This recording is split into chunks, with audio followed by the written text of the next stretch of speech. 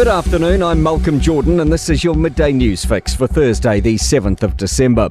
The Foreign Minister will today urge the House to recognise Israel's right to defend itself, but in a way that's in accordance with international law. Political editor Jason Walls has more. Before this Parliament's first question time this afternoon, Winston Peters will move a motion calling on all parties involved in the conflict between Israel and Palestine to take urgent steps towards establishing a ceasefire.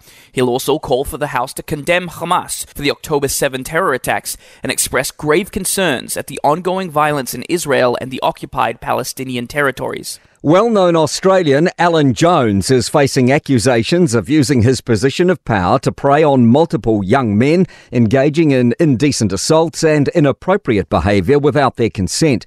The 82-year-old renowned broadcaster and former Wallabies coach denies the allegations.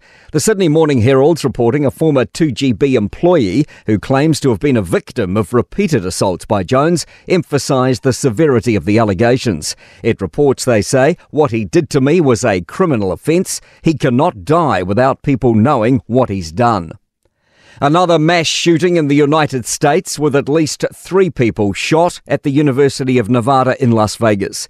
Details are still scarce, but it's understood the suspected shooter is dead.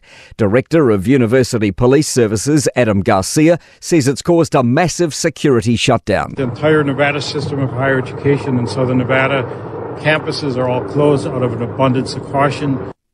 A Kiwi sports star charged with dishonestly taking a vehicle and intentional damage is keeping his name suppression for now. The court appearance has been adjourned with an interim suppression order continuing. The man, who listed his occupation on court documents as athlete, is facing 2 charges in the Christchurch District Court. He was due to appear in court tomorrow. A court registrar has confirmed his appearance has been pushed to February. 2 men have been arrested overnight after alleged dangerous driving caused a head-on collision in West Auckland. Police were alerted to a vehicle speeding and driving on the wrong side of the road in Sunnyvale around 8:30 last night. No one was injured and charges are being considered. Fonterra has increased its forecast for the Farmgate milk price for the 2024 financial year after a strong first quarter.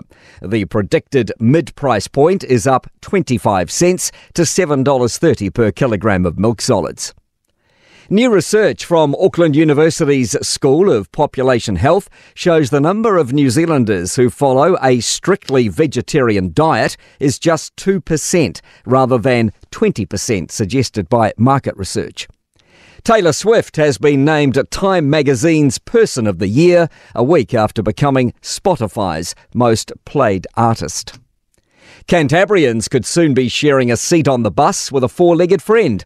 An Environment Canterbury committee has supported a notice of motion to include a pets on buses policy in its draft regional public transport plan.